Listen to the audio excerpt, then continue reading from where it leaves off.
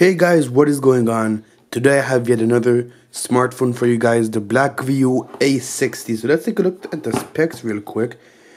So we are rocking the MediaTek 6580, 13 megapixel camera, which I'm pretty eager to try out. 1 gig of RAM, 16 gigs of internal storage, a 6.88-inch display, just below 720p, just below.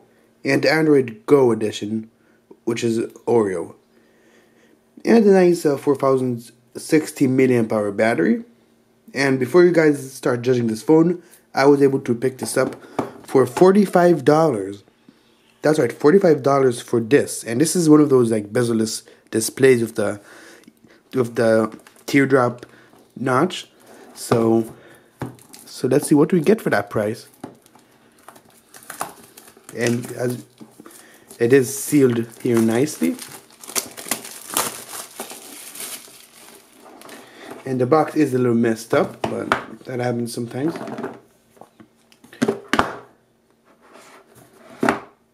Alright, so the phone is presented here at the top, and we do have a nice silicone case, which I haven't seen in the latest phones that I got. Let's put this aside. And let's see, anything interesting in the box. We have a tempered glass screen protector and wipes for that. A manual.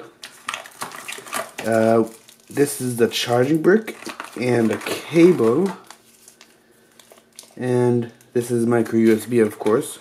And this is the phone itself. And the problem with this, yep, I almost took the back case off. Okay. Alright, first impressions. This phone is a bit hefty. You do notice that weight. I bet it's because of the battery, because this is a plastic phone after all. And you can do this though. And this is only with the black version. Like there's a purple version, I think, that doesn't have these lines. Alright, let's pop the back off, because I know we gotta. Okay, so it is protected by this middle casing. So I guess this is a big battery. Blackview didn't want people messing with it, so we're gonna leave it like that. So I guess there's no tab to put off the battery this time around. Let's power it on. Okay, now the chin is pretty big. Wait, hold on. So this is the Doogee Y8. So the chins are, I think the Doogee is slightly smaller, or it's exactly the same, but the chin is it's there, but it doesn't, you don't notice it, like when you're holding it up close. When you're holding the phone up close, you don't really notice it all that much. Alright, so I'm going to set this up and get back to you. Okay, so this is the phone booted up, and I installed a few apps that we're going to test right now. And this is the Go edition, so we have Google Go, YouTube Go, Gmail Go, Assistant Go, Maps Go. Now, I really never got the point of this Go, but this is how it is. So first impressions, we do have they managed to fit a notification LED right up here. And look at that slim bezel. They managed to fit it right over here, and I'm pretty impressed by that. So, phone performance. So the phone is pretty slow. Like, we only have a gig of RAM and a MediaTek 6580, which is MediaTek's. It's their least powerful CPU. But for $45, the performance is pretty good, and for the specs. So that's the first time we're ever opening settings, so it's not that slow. It's manageable. So let's go to about phone app running memory 1 GB. And I have an idea. Let's try and make the animations faster actually. And it is pretty responsive, I guess. Alright, so let's see if we make the animation 0.5. Well, what do you know? And this is... Alright, deep cleaning. Let's do a quick speed test right now. Let's Play Store. Okay. Settings. Contacts. Okay, it's Google Contacts, so Chrome. This is the first time opening Chrome, so yeah, we're gonna get that. You know what? That is really not that bad at all. Alright, so that is the speed of the phone more or less. We're gonna try and... Let's try Knife Fit, my favorite game to test phones. Let's allow. Viewing full screen, got it.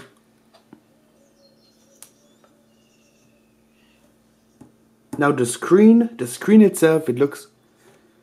It's not the best screen I've seen in these budget phones, but it's definitely good. It is manageable. It's very close to 720p, so right below 720p, and this phone is pretty. And the screen is, I mean, for $45, I would say the screen is excellent.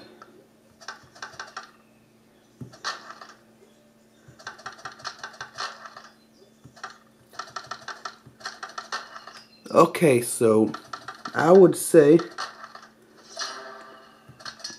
yep, that is very good.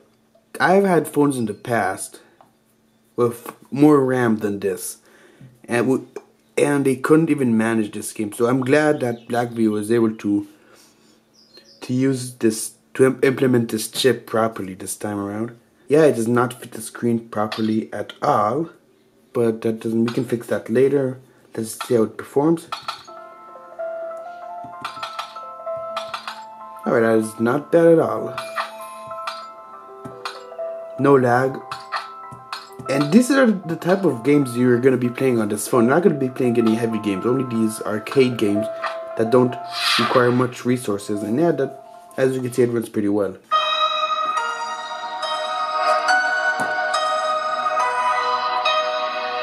Let's try full screen.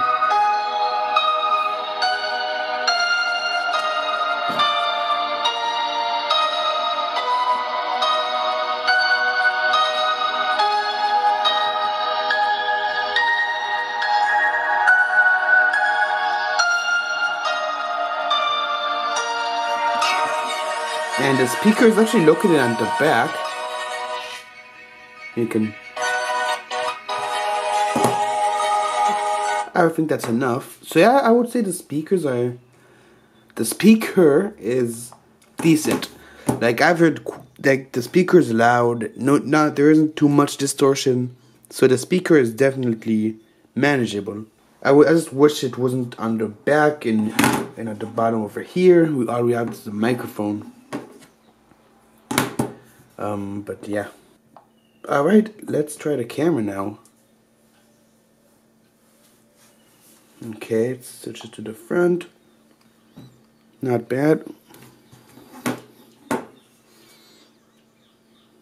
Let's take the selfie right here. Alright, let's take some pictures outside now.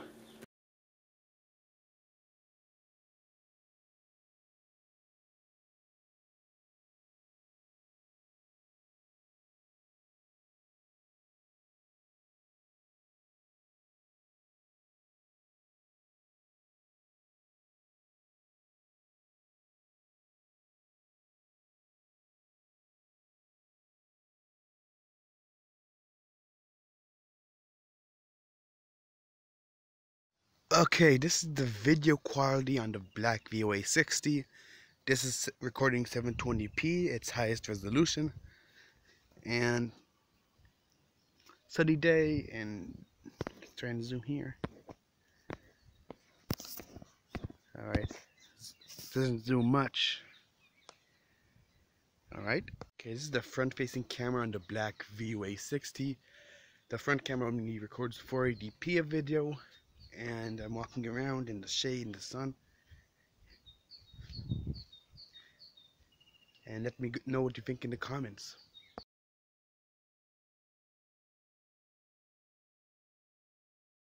Okay, and this is the Geekbench score, 419 single score. So yeah, not the best score we've gotten on these budget phones. But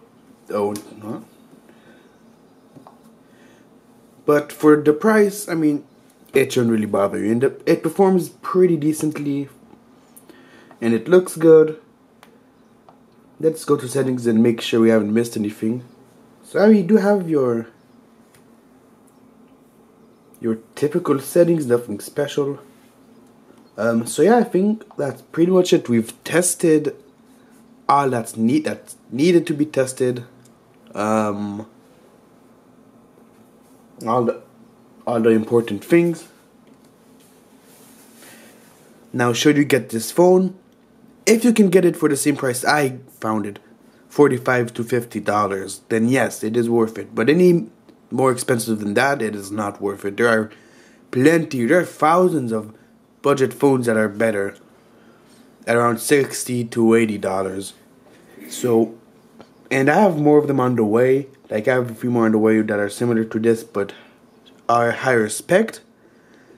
So stay tuned for that. Thank you for watching, guys. And again, only if you can find it for around $45 to $50, I would get this. Because that's all it's really worth. Even though the design is cool and it's Android 8.1 Go, I would still not get it for more than $50. If you see it for $60, not worth it in my opinion. So thank you so much for watching. Stay tuned for more videos, because I have more phones on the way that you will want to see. So peace out.